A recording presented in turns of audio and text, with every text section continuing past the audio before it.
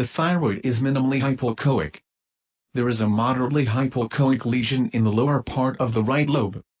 On longitudinal scan, the mass seems to be located lower to the thyroid.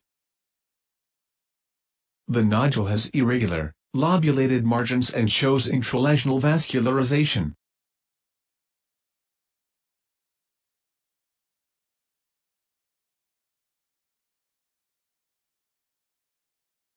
The left lobe has a deeply hypoechoic lesion which presents taller than wide shape.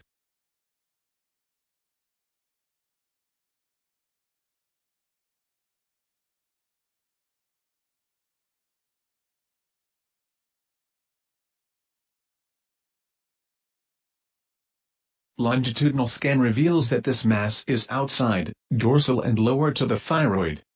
The lesion shows longer than wide shape, as well. The mass has no vascularization. Two aspirations are demonstrated. Both the track and the tip of the needle are clearly visible.